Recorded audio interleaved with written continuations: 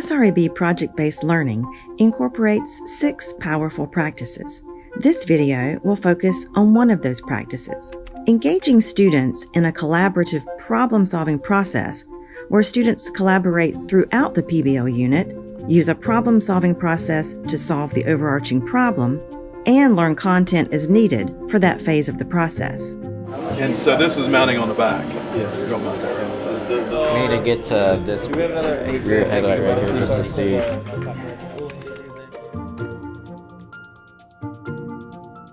At the heart of every PBL unit is an intriguing problem for students to solve. Layering a collaborative problem-solving process, such as the design process, within a PBL unit helps students to internalize thinking skills necessary for success in today's workplace. At the Wood County Technology Center, students are in the prototyping phase for their PBL on designing therapeutic cars for kids who lack mobility. Which car are you guys working on? We have Gracie. You have Gracie. Yeah, the pink Jeep. We began with brainstorming just among us. We know that from the therapeutic service class suggestions that our child likes soft changing lights and music, so that's why we implicated that into the vehicle. Then the next step of the process after brainstorming is to start sketching out your ideas, getting a solid foundation of what that idea would look like so that you can better describe it to the whole group, and then starting to prototype those, which is most of what we're doing today really, so we're in the prototyping phase. You want to go try to test fit some of these back there? Yeah, I'm going these feet. There it goes. It'll twist into the back. Yeah. But we'll need to use the 3D printed connectors to bolt in the front one. So those connectors will go right here. Yeah. If this car takes off quick and their head falls back. Yeah, we want to make sure that it's definitely, so we're going to Yeah. put some real stress on it, make sure it's strong. 1.129. This needs to be offset from the top right here, like the distance from the edge of this circle to the top right here.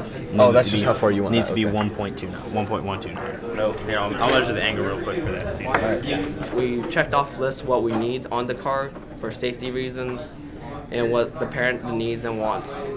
And so basically we decided to attach 5-point harness because that's needed and a backup camera because they can't turn their heads around. And they wanted a table, so we're building a table out from the front of this car and then dragging it out. So I needed to connect it, having it somewhere around here to connect to this to make it turn or to mount the servo.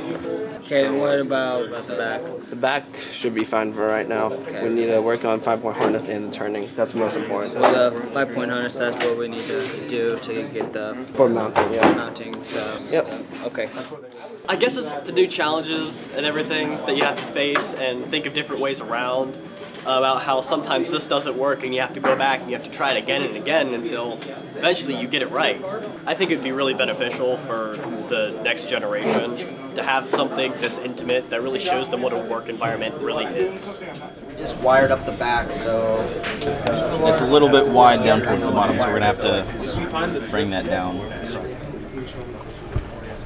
The part that keeps falling off. Isn't that the part that keeps falling off? No, or it's the other one. Is it the other one? Yeah, It's actually this piece. When we have allowed the students to make these decisions, they have taken this project farther than we could have. If I could not ask them to do something and create a car that would be as good as what they have created on their own. We're proud of our work as being efficient problem solvers and overcoming the obstacles we've faced so far, mainly the wiring and the overall design process.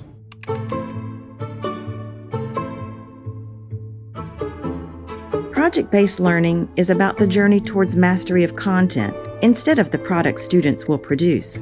At the Center for Advanced Technical Studies in Chapin, South Carolina, students use professional notebooks to document their process and to reflect on their learning while working in collaborative teams.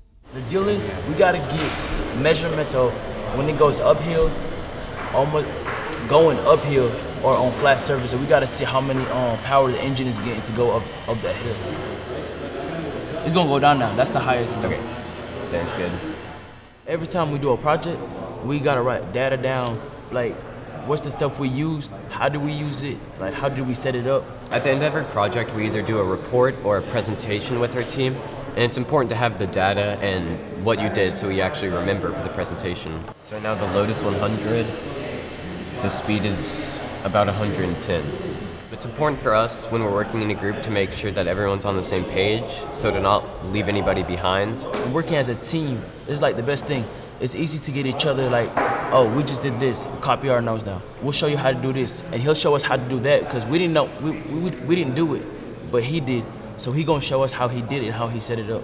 It also helps speeds up the process of doing everything because then you can have people do different stuff at the same time. Like they were testing the power from the outlet while I was creating the hydrogen fuel cell. Yeah. Just do these four because these are most important. We don't really care about gear and offset. Whatever these 3 are. Or 4 because the load's important too. All this stuff here was from the previous project. It's helping us going into this project, which in this project we're doing this thing about the fuel cells and the battery packs. Before we did this, we were putting them in charts, and then after we do that, we're gonna put it in graphs. And then at the end of every project, there's a presentation, and we put all this stuff in here. She's been taking pictures, and we put it in the presentation for all of our team members in this class to see and look and compare their projects. The power seems to be staying the same. Yeah. It's just only because it's coming on an outlet, it's unlimited power. Yeah, especially if it's consistent on the speed too. You can't go without a failure. If you didn't fail, you did something wrong. It's because you have to fail. When they're designing something, they don't go through one prototype and then, all right, it's done. You have to go through many. It's not just negative that, oh, you didn't get it right. No, it's good because then it's easier to learn what you did wrong. Why, Jack? Did he say? You want to rename it? Oh. It helps in all classes. Like, it makes you more observant. And so, yeah, it makes, I look for very details now more than I did before because I've noticed things.